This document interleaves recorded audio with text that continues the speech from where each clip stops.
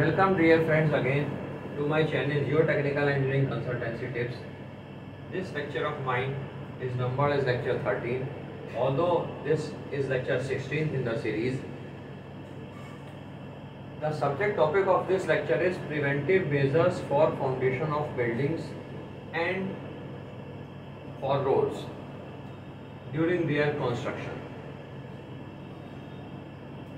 What actually happens in black cotton soils, its properties and its detrimental effects have been discussed in my previous lecture, which was 15th in the series. Now coming over to the 16th lecture of my series, black cotton soil.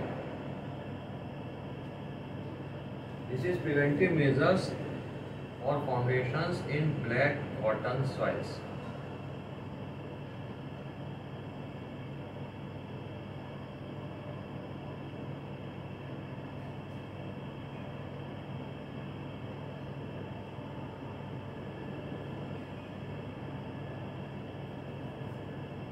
What actually happens is the heaving due to alternate shrinkage and swelling characteristics of these kind of soils, which in turn cause or may cause excessive total settlement or differential settlement beneath the foundations of any lightly loaded structures or maybe any kind of structure, which in turn may cause roof and slabs leaving the walls, and you may see the development of these diagonal cracks in the walls.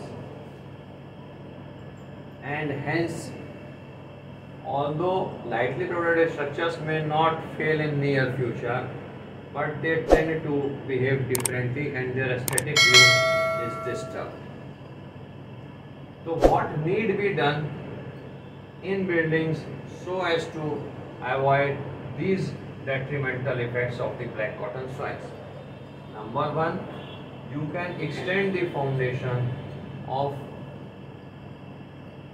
such kind of structures to deeper depths. What do you mean by deeper depths is to a depth where the alternate shrinkage and swelling effects of such kind of soils are nil or being nullified. So what actually is being seen over the past years and the research is that after a depth of plus 3.50 meter below ground level, the detrimental effects of such kind of soils are assumed to be zero or negligible, which may not affect your foundations and in turn the stability of the structures. So what need to be done is to counter these kind of problems, you can give extra reinforcement in foundation and slants. I will let you know about the case example. In Indore, Madhya Pradesh also we do encounter such kind of soils.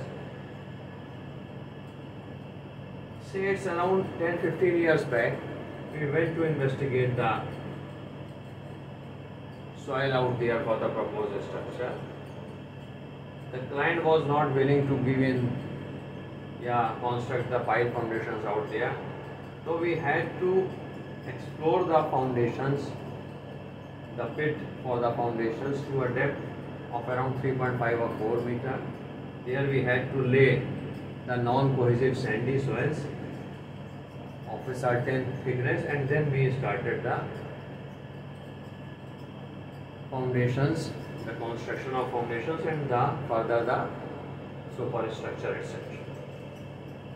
Now you can reinforce your floors in such cases if it is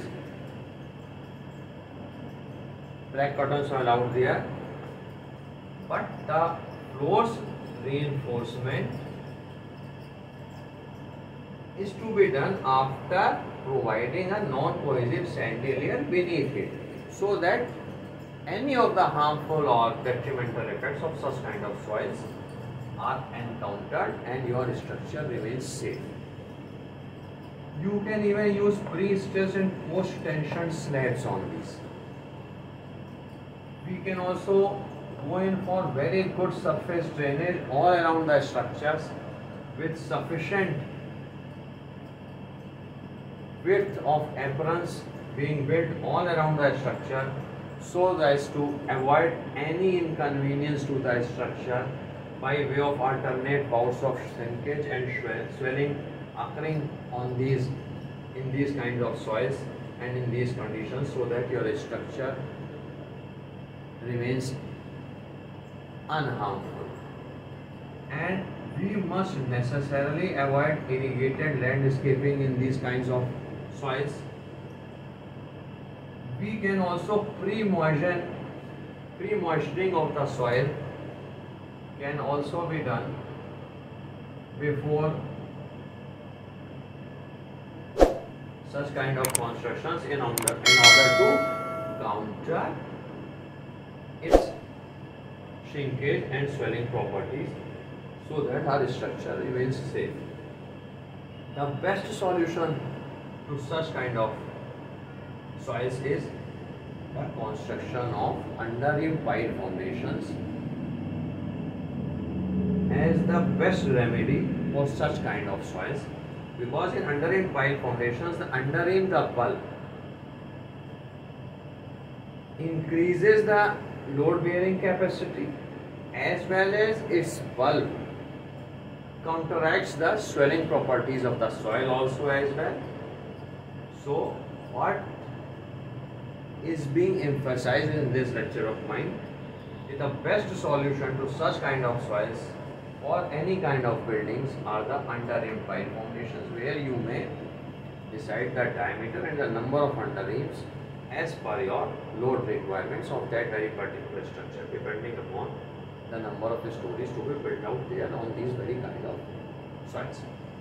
Now coming over to the remedial measures which need be done for the construction of roads in such kind of situation is, you need to go in for extensive surface and subsurface drainage methods to be adopted during the construction of roads in order to keep your water away from the subgrade level of the soil, from the subgrade soil.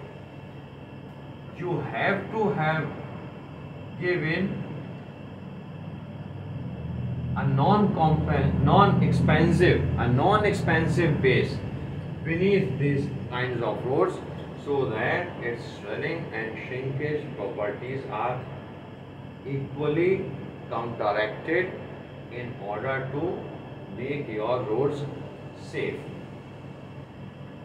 You can go in for the third method, is that you can treat the subgrade soil with lime etc., because it has been found in many studies that lime stabilization is the best and the cheapest solution for the stability of such kind of soils, because lime and these kinds of soils में एक ऐसा तरीके का reaction होता है जिससे इस तरीके की सॉइल स्टेबलाइज हो जाती बहुत अच्छे से. तो lime stabilization is the method to construct roads in this kind of soils, and there are other methods. Now the point 4, the last point for the treatment of the roads which I am suggesting is providing steel reinforcement if your budget permits, because it is, rather say, it may be a little bit costly.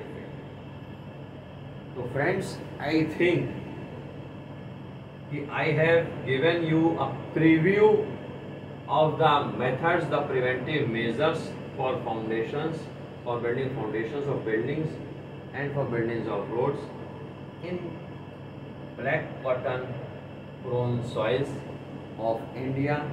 I think you all will love this lecture of mine. I request you all, dear friends and fellows, to kindly subscribe to my channel. Thank you very much.